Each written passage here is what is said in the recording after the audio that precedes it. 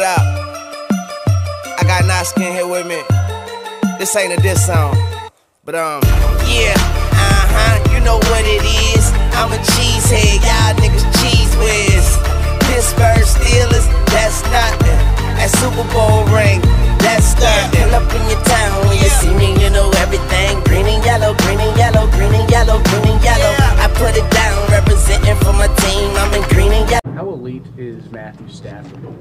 Does it feel like he gets a lot of the cred because his teammate hasn't made a deep playoff push ever?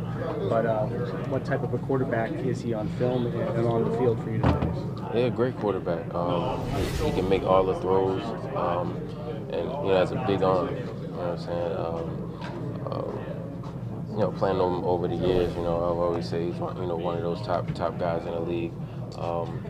When you make him comfortable, just like all quarterbacks, you know what I'm saying? You can't make it easy. Don't make it easy on them quarterbacks. Hopefully we get some pressure on them and we can lock up in the back end. How do you view the challenge their receivers and their tight ends present for you guys?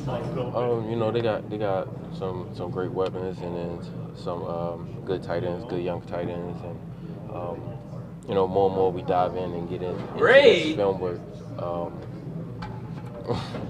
Once we get into this film work, we'll see more on them. What is Matthew Stafford's greatest asset?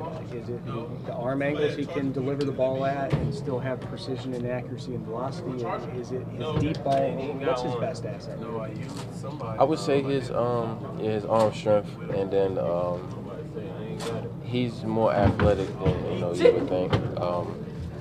I know over the years he had a lot of scramble first downs, and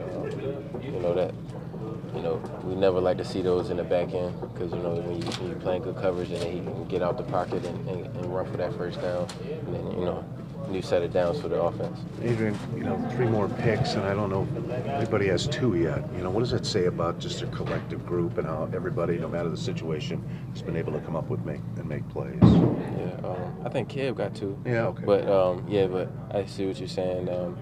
It's just we all playing team defense, great team defense. You see, Sully got a pick last week, stepping up. You know what I'm saying? We all want to work together, front end, back end, starters, backups. You know what I'm saying? You never know when your number's going to be called, but it says a lot about how we're preparing and how we all are getting after it. Adrian, are you involved in any of these post-turnover celebration planning sessions?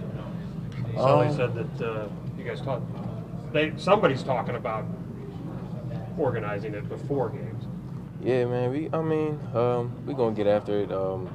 I give our celebrations about a C so far, and it ain't been too good. So we're gonna have to come up with a couple new ones, and that means we're gonna have a lot more big plays coming. So you expect big plays, you plan for big plays, and then plan to have fun afterwards. Is there a tie-breaking voice in the room? It comes down to having to finally make a decision and break a tie on what you guys are going to do. Who has that call? Is that Tremont because he's ancient? Yeah. See the head of the thing, but I think the more the merrier. So as long as it's appropriate and won't get us a flag, I feel like we have a lot of things we can come up with that we God willing will be able to use. What has been your best one? If you've given it a C, what would you say has been the best celebration so far? Best celebration so far? I think me and Ja handshake, my favorite one. You know what I'm saying? Because it was the last one. But other than that, we haven't been doing too many, team, dancing or anything like that. So that's why I say we got to step it up.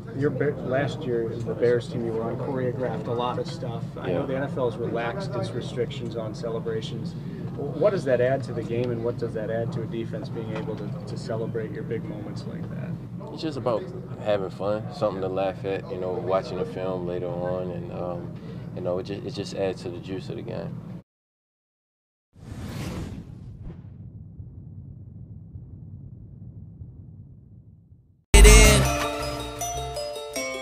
Oh yeah.